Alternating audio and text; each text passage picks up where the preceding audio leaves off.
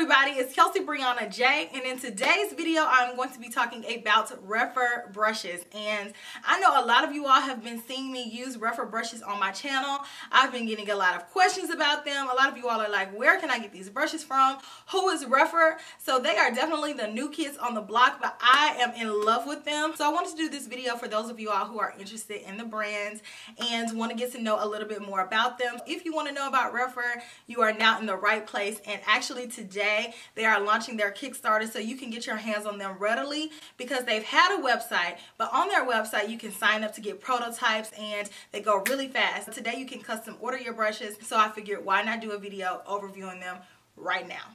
So I have a lot of information to go over, so if I'm looking down I am referring to my notes because I want to make sure I don't leave out any information. Like I said, the brand is called Rephr Brushes, and I actually met one of the owners of the brand. Mel and I actually went to lunch with him. He flew from Canada to meet us in Nashville to go to lunch and talk about the brand. So that in and of itself was like, dang, like, okay, you really care about that face-to-face connection. He was super sweet. Hey, Tom. And he was explaining all about the brushes, and it made me fall in love with the brands even more. Now, I do want to state that this is not a sponsored video. I am not getting anything from doing this video, but I just want to share the brand with you all because whenever there is a new brand with such nice people behind the brand, then you want to promote that, because not only do they offer great products, but the people behind it are great as well, and that is almost as important as the products nowadays. So what Rephr brand is bringing to the table is that they are coming through with a new approach to luxury beauty. And you all know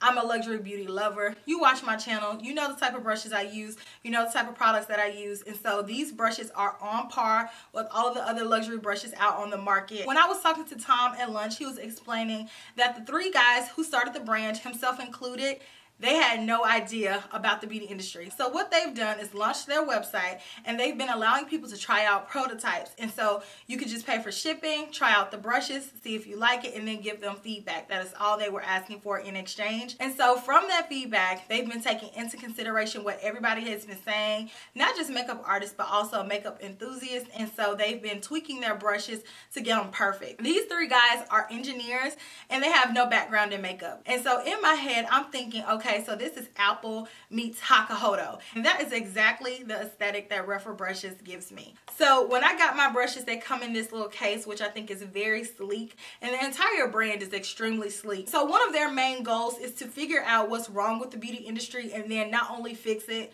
but take it to the next level, which is always appreciated because I love innovation. So all the brushes in their line are super luxurious. Like I said, they're all handmade by brush artisans in Kumano, Japan. If you guys don't know, Kumano, Japan is where all of the luxurious brush companies make their brushes, and all of the brushes are made of premium white goat hair. They're super soft, but not so soft to the point where they don't pick up products. They are the perfect balance of soft but still effective. Rephr's Kickstarter is launching today, and so you are able to order some of their brushes for a little bit of a discount, 40 to 45%, before it goes on sale fully in December. So all of the brushes that you order through their Kickstarter will take about 4 months from the start to the end for the production for you all to get them. So you'll be getting your brushes around December.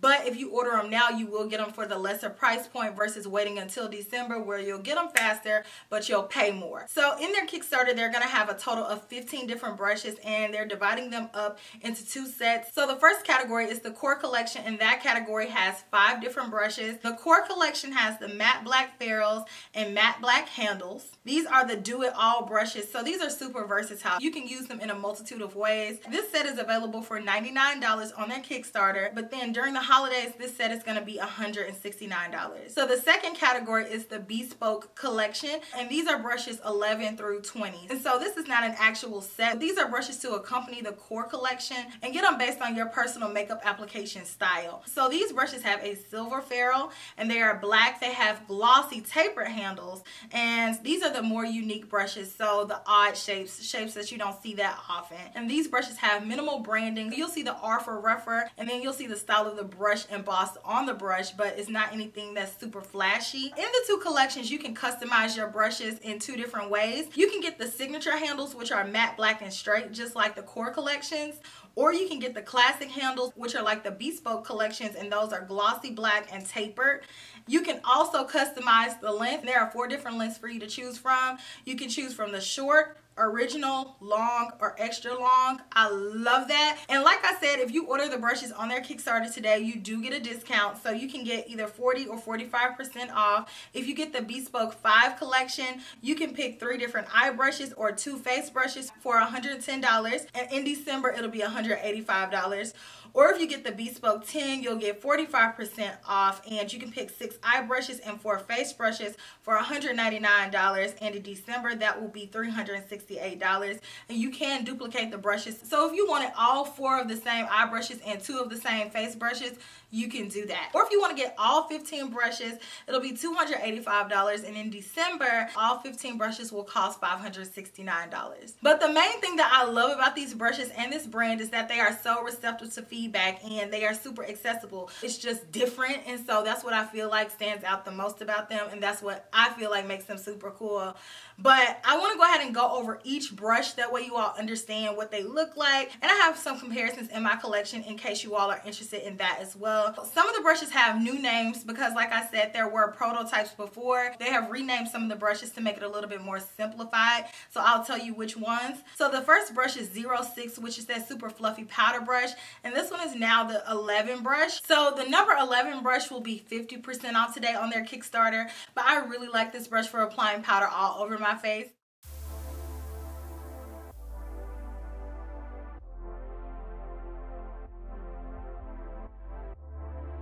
Okay, this next thing made me scream when I got it in the mail because I wasn't expecting it, and when I saw it, I just fell on the floor. Okay, so this is their 02 brush, and it is a dupe for my all-time favorite brush by MAC, which was switched to synthetic fibers, but this one has the natural hair fibers, and this one is just like the MAC 239, and this one is a little bit better because it's softer. It is my favorite brush to pack on eyeshadow on the lid, and I'm so happy to have it and be able to experience that brush again, because I thought I was just gonna have to keep on using my same MAC 239s forever, and they are holding on by the hair of their chinny chin chins because they are just old.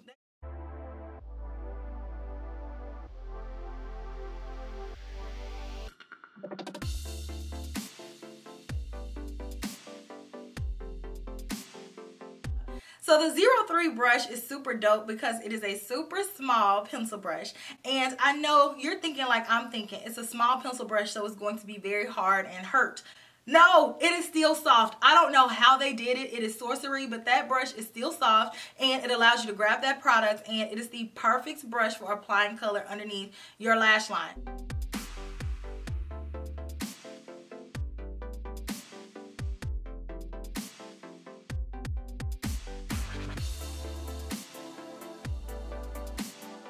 .04 brush, so I really love this brush, and this one is super versatile on the cheek area. You can use it for bronzing, you can use it for blush or highlight. If you want to, you can use it to set your entire face, but I think this brush is best used as a cheek brush.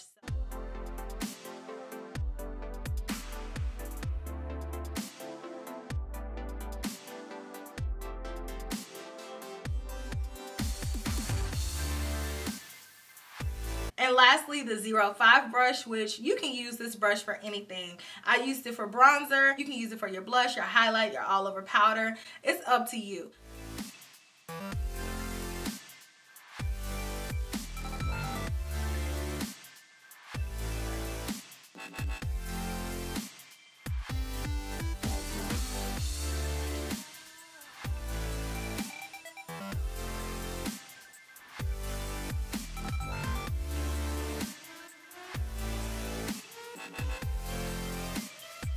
So next, moving into the Bespoke collection, and again, this is the more unique collection. Brush number 12 is very interesting. This one was formerly P10A, and I really like this one for cleaning up the outer edge. You can use this if you want to on your lower lash line, although I feel like it's a little bit big for that. For me, I would use this on my outer corner to really buff out that color because it fits really nicely in that area.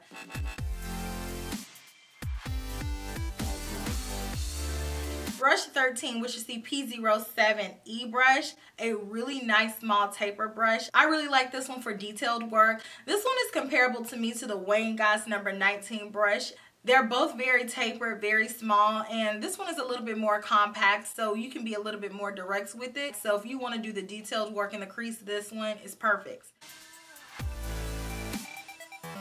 Brush 14, or formerly P07C.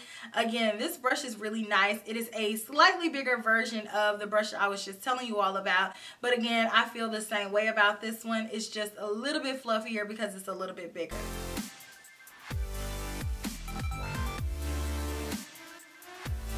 Brush 15, or P07A. Love this brush for my crease work. It allows me to get that nice blend going, and I like that it's super soft in my crease area. It has that little bit of a point to it, so I can be specific with where I place my color, but I love how it applies the color. It picks it up very beautifully. I think this one is comparable to a MAC 217. I also compared this brush to my Tom Ford number 13 brush, but I feel like the Tom Ford one is just a little bit bigger than both the MAC brush and the Rephr brush.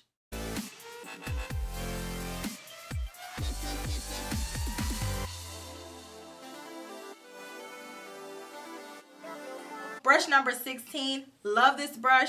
This one, P07F, but this brush is amazing for so many different things. If you want to do a wash of color on the lid, that's your go-to brush. If you want to apply a highlight but don't want a lot of it, you need a brush like this because you can be super detailed with where you place it.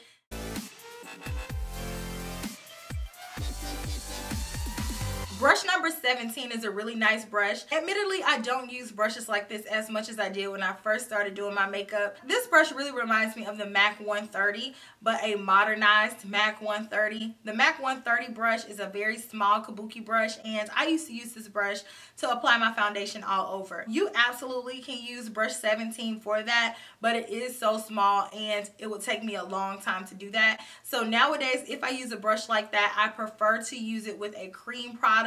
So either like a cream blush or a cream bronzer, cream contour, something of that nature, because the brush is compact but it's soft enough to blend out that product.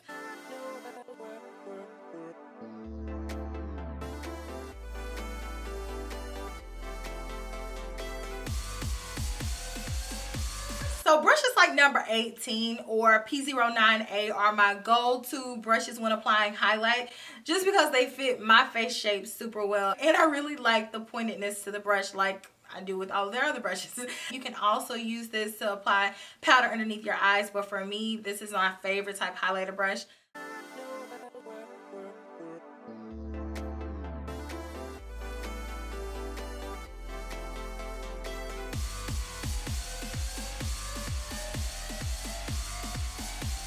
Brush 19 or brush P08.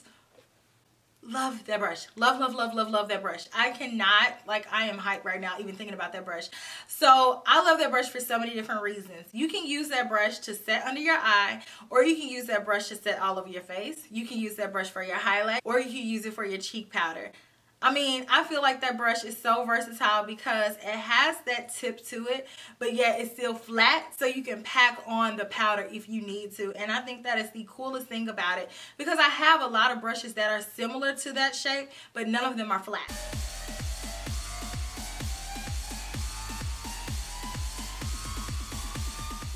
And lastly, we have the brush 20, which is formerly known as P09B, and this one is a traditional fan brush, and I know a lot of people like to use a fan brush to get their highlighter popping. I don't use fan brushes as much, but this one is lovely. It is very soft and it applies that product beautifully if you like fan brushes.